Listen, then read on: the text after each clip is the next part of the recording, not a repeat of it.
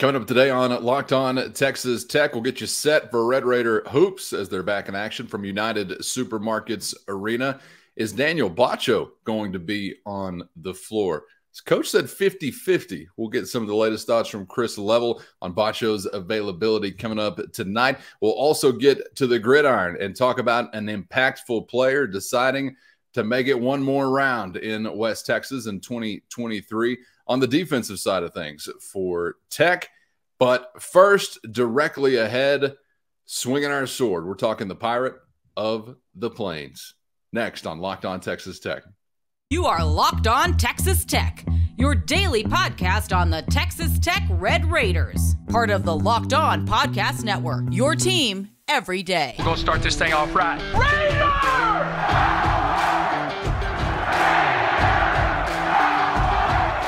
Everything runs through Lubbock. Appreciate you joining us once again on Locked On Texas Tech on the Locked On Podcast Network, where it's your team every day. With the only Chris Level, I'm Casey Cowan, and today's episode of Locked On Texas Tech brought to you by Sling TV. Sling has got something for everyone with a massive lineup of games across the ACC, Big Ten, Pac-12, SEC, and beyond. You can always catch the games you want on Sling. Check out Sling TV now to see the massive lineup of games they'll have throughout the year. With Sling, the TV you love for a price you'll love. Try it today. Chris, we kick off today's episode not in a way that anyone would want to, but here to spend some time for just a moment in the land of the Pirate, because it's obviously on the minds of all Texas Tech fans, and that is who we communicate with each weekday here on Locked On Texas Tech.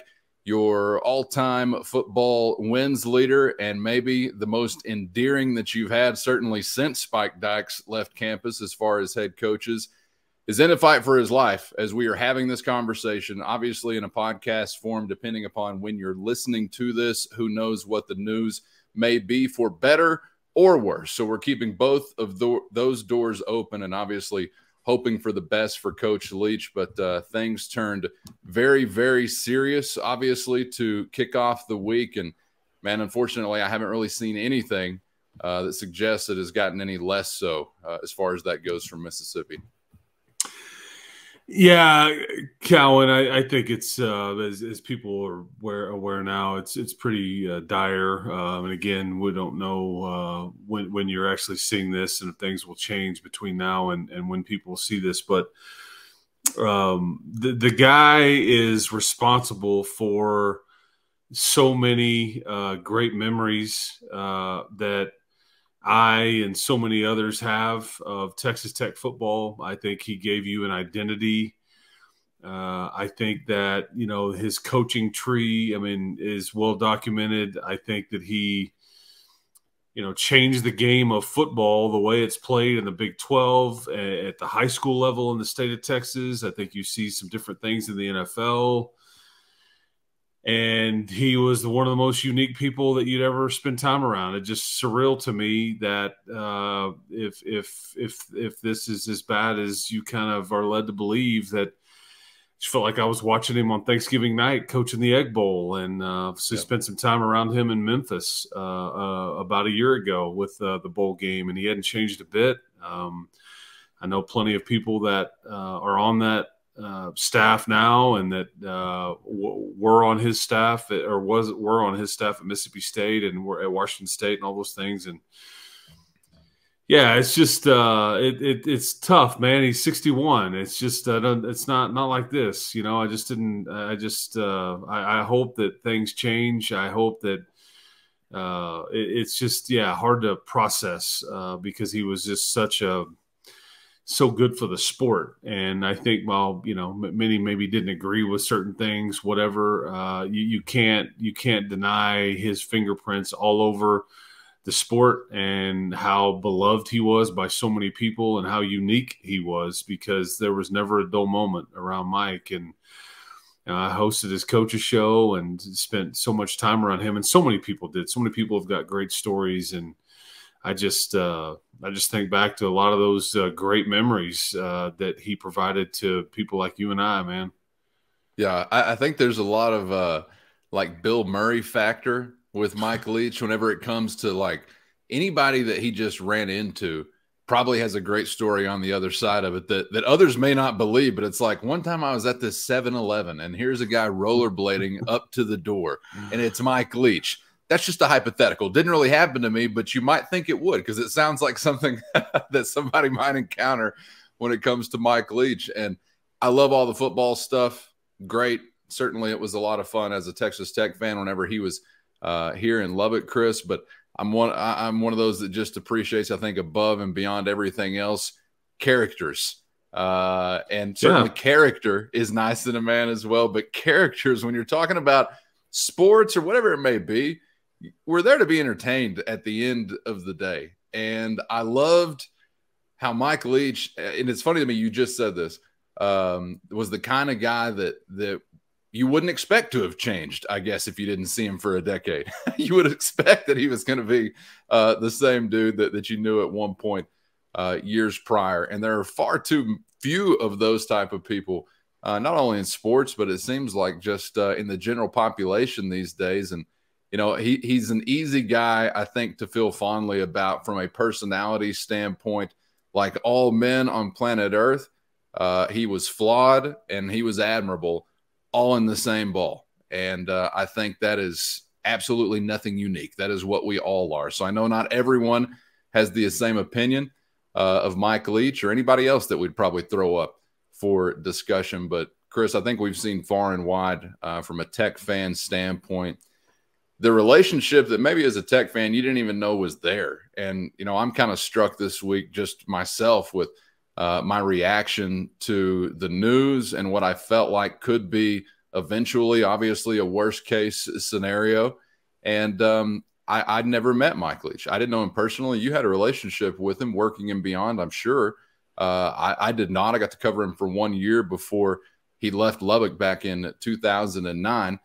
My entry into talk radio, his exit from Texas Tech, coincidence or otherwise, that's part of the mystery. I'm not going to take that blame right now, but Chris, I think you just have to understand that whenever you have followed a guy in so many situations, there's going to be a sentimentality there that maybe you didn't actually know was there. And I'm kind of just talking to myself right now. I'm not sure that I knew I'd have this kind of reaction when you were faced with potentially this kind of sad news. Yeah, it just hits hard, and without knowing, you know, where this goes and how, I don't exactly know what the issues are. I just have talked to enough people to where you just realize that it's very, very serious. And I just immediately was thinking back to some of the 2 a.m. phone calls that I would get, you know, just the random conversations that I would be in the middle of. And again, so many others involved in these things as well. But yeah, I just, you know, and I immediately thought back to sitting in the hotel lobby with him after a press conference last year in Memphis. And he and Sonny Cumbie talked a bit, and then Mike came over and talked to John Harris and I and Brian Jensen, and you know we kind of caught up a little bit, and he's just sitting there with a cup of coffee, and as he always did, and you know and I'm just sitting there thinking, like, I just watched ESPN the night of Thanksgiving, and he's coaching against, you know, who you're about to face in a bowl game, and it just seems like surreal. But because I mean, you know, and I think it's worth mentioning, he's really good at what he did, because you take programs like Tech and Washington State and Mississippi State, and you start taking them to bowl games on a regular basis. You kind of get them turned around and give them identities and make them competitive in some tough leagues, 3 Power 5 leagues. And I just think we all saw how much he just changed the sport. And you're right, we're talking football here. And I think that gets glossed over because everybody talks about, you know, the funny quotes, the rants, the you know, just his opinions on whatever, and you know, and here everybody's, you know, praying for the pirate, and it's like the fact of that right there, and that he had this whole, you know, just other, like, I don't know, nickname or whatever. That just kind of tells you who the guy is and was and all those things. And it's just a lot, man. It's hard to process it all. But I thought, I just didn't think we would be talking about something like this at 61 years old. I just didn't. So, but hopefully we get some good news. But man, he and I think you're seeing it, Cowan. I think you're seeing how much, like the conversation we're having here, how much this fan base appreciated for what he did. And you can have an opinion on how it ended and whose fault it was and all that stuff. And I'm sure there's plenty of blame to go around there. I'm not getting into all that. It gives me tired head. I just remember seeing him last year, and he was just like, "Hey, what's up, fellas?" I mean, he's just like, and I appreciated that. He probably will never know how much I just appreciated just kind of, getting to see him after some time away. And again, the profession's a strange profession. People bounce around, and they coach at different places and all that stuff. And unfortunately, I've dealt with way too much of that at times when you get close to people and they're gone for whatever reason it is. But man, it's just I hope we get some good news there, man. Well, we're going to keep hope alive, regardless of what any of the news turns out to be. We're going to keep hope alive, and certainly keeping Coach Leach and his family in our thoughts and in our prayers as we continue to pray for a miracle. And we'll see what is coming up on the other side. But the experiences, one way or another, that you had as a Tech fan, or whatever you might be if you're listening to this conversation and have any affinity for Mike Leach, something obviously that is not going to go away. Well, and Casey, I think what hits home is that you have the head coach at USC, you have the head coach at the University of Houston, you have the head coach at TCU, you have kind of a special assistant to the head coach at NC State and Ruffin McNeil. I mean, you just don't realize how many people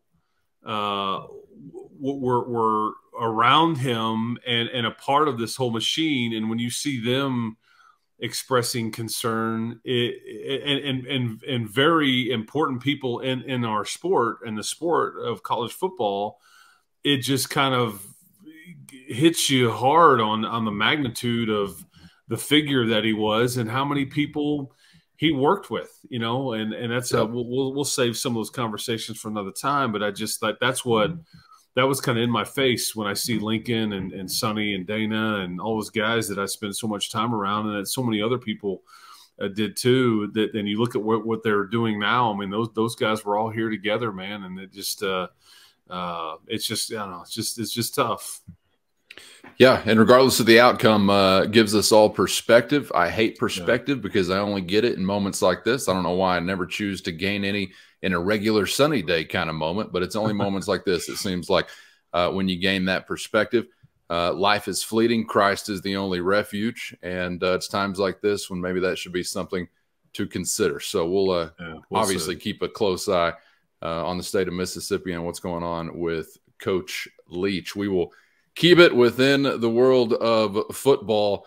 What a stretch for a segue, but I'm trying my best. Coming up dead ahead as we're going to return to Lubbock and actually talk some good news for the Red Raiders. We've been alluding to this for the past few days, past 7 days or so, and we saw something really great for Texas Tech defensively come to fruition.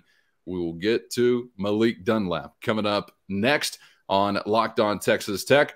But first, today's episode brought to you by our friends at Omaha Steaks. Hold on to your butts because this is insane in the steak membrane. Omaha Steaks has cut prices 50% site-wide to make you the gift-giving hero you always wanted to be. The holidays are here, and achieving gifting greatness when you give the gift of perfectly aged, tender, and delicious Omaha Steaks is easy to do at omahasteaks.com. I had a loved one gift me a steak just last week, Chris, and succulent, delicious.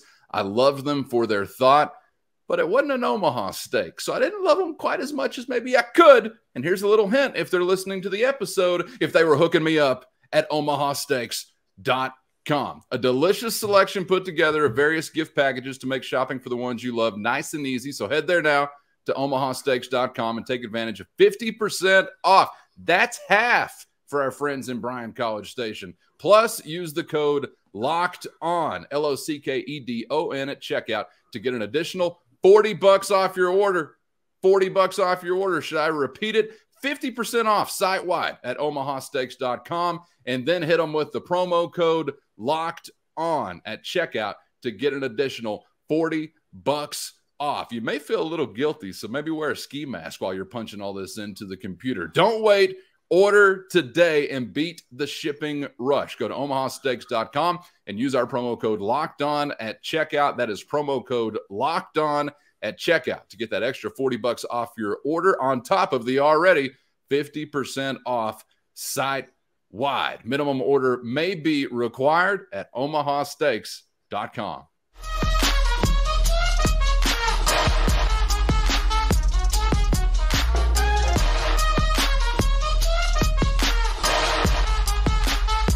Thanks for joining us on Locked On Texas Tech on the Locked On Podcast Network, where it's your team every day. With Chris Level, I'm Casey Cowan, coming at you west of the 100th Meridian, where it's really going down. And Chris, we actually have a bit of good news to touch on here once again. A little bit of a roll I feel like I'm on as a Texas Tech football fan. We talked about the beef being back last week with two defensive tackles in the form of Jalen Hutchings and Tony Bradford, who chose to remain in Lubbock for a final go-round.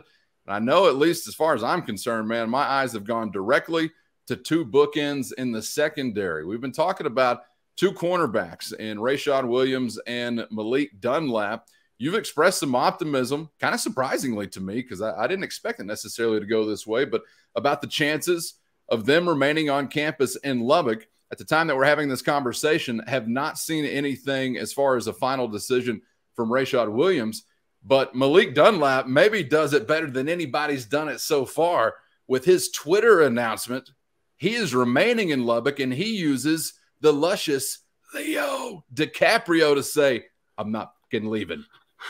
And I thought, my guy is going to have Red Raider Nation stirred up, man, in the middle of a 3-week bowl layoff. So the announcement was fire. But the actual result of the announcement, Chris, triple fire, man. I mean, I am getting really excited about the chances you're going to have a really good defense next year. Yeah, you know, and he's the one that I was maybe more or most worried about. I think he got the highest draft grade. I think he's the oldest player, as we kind of touched on some of those things. I think the Matador Club certainly plays a factor here into some of these things, and NIL and all those. But, yeah, this is a bona fide starter in the Big 12. I mean, I think you're talking, preseason – first, second team recognition cornerback for Malik Dunlap. You know, he's somebody that I think at last check had started about 21 games, has played in about 41. And I go back to like that guy. I know he was fired up for it, but I go back to that game that he played at NC State where he was just a man. They kept, targeting him, and he just – it was deflection after deflection. I just thought, but yeah, he's just a really good football player. I think he's figured it out. I think he's long, he's old. From a college standpoint, he can run, and he fit in with what Coach DeRuiter was really wanting to do this year. I think he plays the run pretty well. I don't know what I was expecting, but when you know that you have these D tackles and corners, and now that you're sitting here, if you'd have told me 2 weeks ago you're going to get 3 of the 4 of them back, and that's all I can promise you, you take it and run. And that's where you're at right now with a pretty good chance to get all 4 back. We'll see what Rashad does. But, yeah, this was and on a very newsy kind of day, it just kind of got buried into a lot going on out there in the sports world and in Lubbock and elsewhere. But yeah, this was for Joey and Coach DeRuiter specifically. This is a really big deal, man. He's a he can help you a lot. And it allows you to kind of bring whatever Rashad does. It now allows you to bring your other corners or some of those depth pieces and continue to grow them up before you put it on them and say, hey, it's your turn and we need you to grow up right now. So, this was a big deal. So now all eyes are on Rashad Williams. I'm sitting here now kind of I start to count up. All right, well, who are the guys I really wanted back the most that had these decisions to make? Guys that you and I talked about on our eligibility radar episode a couple of weeks ago. And, I mean, you tell me if I'm wrong, but I almost feel like you're checking off the top 3 on your list, 3 of the top 4, 3 of the top 5. I don't know, but these guys are all pretty high up on, hey, man, it'd be great if we could get these back. And right out of the gates, boom, boom, boom. You got 3 that would be so far. That would be really hard to rank that group. Well, you touch on something that's fairly – I don't know – when you factor in Trey Wolf and you start talking Sir Roderick and all of his career touchdowns, and then you factor in corners behind these guys, like and D tackles. I mean, there's so much great point. So much factors in there. But I'm glad I don't have to find out what you have depth wise at corner as much and at D tackle as much now. But and again, Coach McGuire mentioned that about I think he said 7 returning starters when he met with the media after the bowl announcement, and he was counting, the D tackles and the corners in that, like guys that can come back and all that. And right now you for sure have 6 starters that are returning. And if Rashad comes back, that would be number 7. So yeah, man, it welcome to news for sure. I mean, and again, I think you see, with continuity with a coordinator too, I just think that they have a chance to be even better, and they still achieve their dreams. What is that? What continuity with a DC? You're explain that to me after the show, Chris. Because you're so on the money there, yeah. Because Keith Patterson, I mean, and again, different schemes and all that, but I think when you saw that group really start to improve when they're in year 2 and year 3 and all those things, and that he deserves some credit for the group that's here. But I think Tim DeRuyter's kind of taken it and ran with it, and. Yeah, I mean, I think that now with a full off season and all that, but yeah, man, this was good stuff, man. Sign me up for more. Man, you're going to be an old, seasoned, hardened defense in some of the most particular spots. I mean, some of these guys, Tech's going to have to start matching their 401k if they hang around much longer. I mean, these are grown men that we're talking about in some of these situations. But I'm just basking in the glow of what you said to begin this conversation, talking about DTs and cornerbacks. Yeah. Oh, just DTs and cornerbacks, I guess. Just a couple of throwaway positions where you can find guys any old day, right, to come flirt with playing at an all-conference level. I mean, that's really great news. Hard to find, especially 6'3" corners. I mean, those are rare. Well, yeah. I was just going to say, I remember that first game. I think their first game was against Houston, in Houston, when you had kind of this new collection of DBs. And you're seeing all offseason on the roster like, 6'3", 6'4", 6'2", 6 whatever. I'm like, okay, this is looking pretty good. And then you see them physically, and I'm like, wow, I don't remember a collection physically like what you have had over the last couple of years. And I'm thinking, I remember at that time, Chris, like, man, I just wish we could have these guys a little longer. And it sounds like with some of them at least, we're going to squeeze every bit of time that is possible, thankfully, by virtue of their own decision-making. And you know what? Thankfully also to this era we are in where name, image, and likeness rights can impact these things. I got no beef with it. And of course, you'll have to trust me that I would say the same if it wasn't leading to good news for my particular rooting interest. But it is right now. So I definitely have got no beef with it, man. So congratulations to Malik Dunlap on a big decision that will be well received. Obviously in West Texas. And I'm just thinking right now of Dave Chappelle as Rick James, Rashad Williams. If you're looking into the camera, come on. Let's do it one more again. It's the last call in West Texas. We'll give you another round. Can't wait to find out. Have I ever told you? I haven't. You're going to go, no, I've never heard this. Have I ever told you the story about me seeing Dave Chappelle in the late 90s at a tiny comedy club in downtown Manhattan, New York? I haven't heard it, but I assumed you did at one point, of course. Well, yeah, of course, yeah. I mean, he had already done some movies. He wasn't anything near what he is years and years later. This may have been in like 1999. And the stories of the comedians that they're just like, okay, they're not on that night, but they're just kind of hanging around and they're just going to try out material. I happened to be in a comedy club and with my wife and another couple that we were on a trip with, and I think it was 99. And he shows up and he's just hanging out at the bar. There's probably 50 people in this thing, and he sits up there and it's like he just starts just kind of talking to everybody. And I'm like, and he would blow up years later with the show and all that. And I was like, unbelievable. Like, you see somebody way back before when, and I was like, the guy he's a flat out genius, man. And somebody made the mistake of trying to heckle him. Yeah. And I felt sorry for this individual after he was done with him when he had a microphone in his hand. It was, yeah. But Chappelle, man, he's the GOAT, man, for sure. Oh yeah. And I saw what he did to the Nutty Professor heckling wise in that movie. So you got to be a maniac to come at Dave Chappelle on the stage. There's no doubt about that. Yes. Man, I just wish. Oh, I'm very envious now of your celebrity connection. I'm trying to think of anything I could come up with. My grandfather. No, it was completely random. Yeah, completely random. I got nothing other than my grandfather told me he saw Dean Martin and Jerry Lewis on the train platform one time at the Littlefield Depot. How about that? Did I ever fact check it? No, there's no way to. But my grandfather wasn't a liar, so I'm assuming he's telling the truth. And I did tell him that day, like, dude. I mean, this is after I've known him for 20 years already. Like, you weren't going to tell me that? What if you just kicked the bucket tomorrow? You weren't going to tell me that Dino has been in the LFD? I mean, of course he was. You noticed a little bit of that LFD swag. I think anytime Dino was on the camera, people were thinking Lamb County, Texas, for sure, right? There you go. There you go.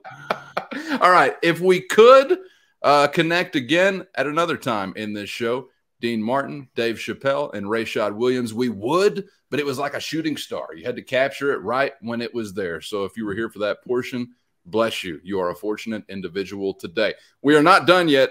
However, we're back to wrap it up. Coming up next with what else? The round ball. There is a basketball game on the way that we're getting set for, and some interesting news regarding a Texas Tech big man, not that one, from Mark Adams and Texas Tech as they get ready for Eastern Washington. We will get to that coming up next on Locked On Texas Tech.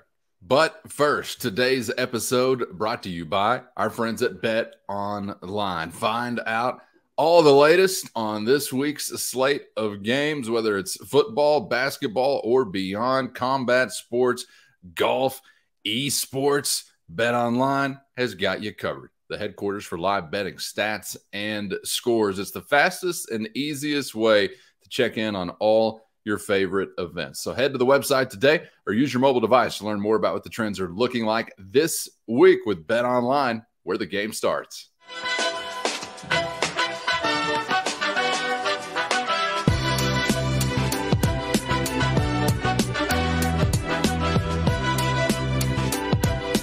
You got it. It's Locked On Texas Tech on the Locked On Podcast Network, where it's your team every day. Subscribe on YouTube or anywhere you get podcasts so you never miss an episode. With Chris, I'm Casey. Mark Adams and the Red Raiders are back on the floor from United Supermarkets Arena, Eastern Washington, fitting the description of the next potential victim. I want to get into the matchup a little bit, Chris, but I wanted to ask you also about the mention from Coach Adams that Daniel Batcho, I think he said 50-50 as far as maybe being on the floor, and I think he related it back to an ankle issue against Nichols, which I did not notice, so I've just been sleeping on this entirely. But what's some context around Batcho right now?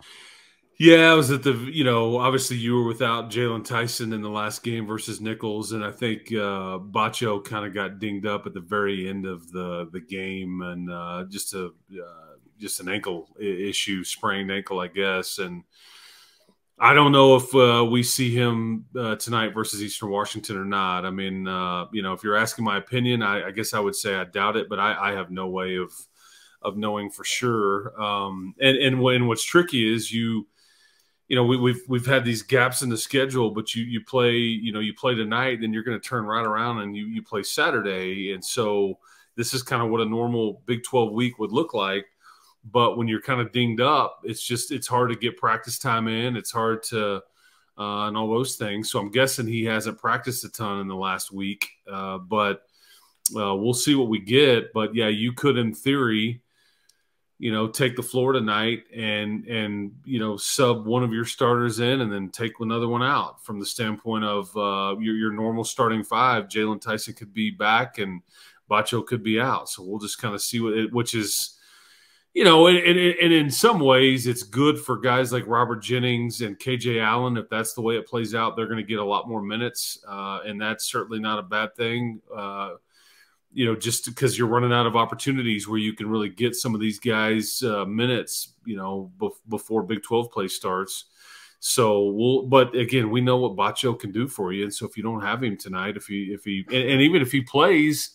At what level is he? What percentage is he tonight? That's also worth. And is it worth putting him if he's has a chance to re-injure or he's not at 100? I mean, you have to consider that as well. But yeah, man, it's just like when it rains, it pours kind of thing, huh? I mean, I almost want to tap the brake and say, no, it's not worth it to put him out there. And I don't even know Eastern Washington's record, but I know what you just did against Nichols. So I'm like, well, can you really slough off? Anything and say, we don't need him tonight. I don't know. That's kind of an interesting decision, just given what you just came off of as far as the experience. But that's probably not going to overwhelm the decision for the coaching staff. Well, on paper, and this is what's extremely tricky about this, because I just don't know if this Tech team is good enough yet just to show up and overwhelm anybody as they're trying to figure a lot out. And then obviously you're compromised because of injuries and things like that. But they're not on paper near as good as what Nichols should be or was or whatever. I mean, they're 4-6. They don't do much particularly well, but it is a team that was in the NCAA tournament 2 years ago, and that's then the portal became a thing, and then you start losing everybody, and so they've got some returners. This is a team that actually played in your building last year on December the 22nd, I believe. And I think it was about a 30-point win for the Red Raiders. But again, that was last year's team. It was also last year's Eastern Washington team. So we'll see. Because to me, tonight, I expect Jalen Tyson to play. I think Coach Adams has kind of indicated that. And so it's about getting him back in the flow of things. But then I want to see if Lamar Washington can kind of build on what he did versus Nichols. When he got to the free throw line a bunch, he rebounded for you, because him and Davion Harmon are really the only two guys that have been playing regular minutes that have a much better assist number than they do a turnover number. So they are sharing the ball. They're putting teammates in positions to score. They're taking care of it. And so I'd like to see if we can build off of some of that. And then if you can get some offense out of him by getting to the free throw line or whatever. But again, the hardest part at this level for players is, how do I do this all the time? You don't want to just see the one game and we talk about, oh man, remember that Nichols game? We're talking about that 6 weeks from now and going, and then he hasn't done it since. So the hard part is, like, you've got to try to now, can you be somewhat consistent with some of those numbers and productive minutes? And so we'll see starting tonight, I guess. Hoping that you're going to be coming up with something that'll give you a chance to feel a little bit better at the end of the night, assuming that you can get a win, which maybe I shouldn't assume, but I know it's probably like a sick taste in their mouth last time around to have it like it was against Nichols. I'm sure it was a really fun week of preparation, come to Jesus meetings with the coaching staff and beyond, but we've been talking about it all along so far this season, man. Mark Adams and his staff have got to strike that balance of coaching them really hard and encouraging them really hard, because you've got some young, talented guys. And obviously, whether they're young or not, you've got a team that is early on in its melding process. So you've got to find that balance. That's why they're paid the big bucks to find that balance, and hopefully they can. And we'll begin to find out maybe what they've come up with in about a week's time against Eastern Washington. And yeah, you're right, man. You finally get back to a schedule that will feel somewhat a little more normal to what you're going to see for the remainder of the season. And it comes at a time where two of your primary contributors are hobbled, in Tyson and Batcho. So that's just the way the dice roll, I guess. I mean, better to have that now than like a month from now when it would be, because I just think as we're seeing this team, there's just certain guys that, you can't not have and expect to be competitive against good teams. And I don't know whether Nichols is going to end up being a good team or not. They were in the NIT last year. I think they're, predicted to win the Southland Conference again this year. But, you were missing a key piece there, and it was almost enough to get you. And there was other things that factored in. But, Batcho not being around, if he misses any time at all, or even if he's less than what you were getting, which, I mean, I would say, okay, if he does play, he's obviously, not what we had seen. You miss rim protection, you miss rebounding, you miss scoring, you miss energy, you miss post minutes. I mean, there's just a lot that he was giving you, and that's a concern. But again, luckily it's not mid-January when you're sitting there. Okay, we got to go to Manhattan and Waco this week or something, because those are all those games in the Big 12, man, are just going to be absolute dogfights, man. And so We'll see, man. We'll see what we get tonight, but hopefully you're right. They bounce back and play a little bit better. That's what they need. They need to have a good taste in their mouth and play well and kind of feel good about doing it. Feel good night. You took the words out of my mouth. Yeah. We need a feel good night. They're kind of gasping for air a little bit, and it's hard, and maybe you can, by playing well, you instill a little bit of confidence in them, and then maybe they can take a next step with that. But right now it's just been a grind lately, and because the sport's hard, and then you've got some injuries and youth and all that working against you. So I don't know, maybe we'll get that tonight. Hopefully we'll keep our fingers crossed there that you get it. I know you're going to be behind the mic. Are you going to be behind the camera as well, or which call are you on tonight? I am doing I'm doing TV, and I have the unique my man John Harris is in Orlando this week, so I'm actually going to be the only TV person actually on site. Chris Sylvester, I've worked with him before. Really? He's going to be, he's going to be elsewhere.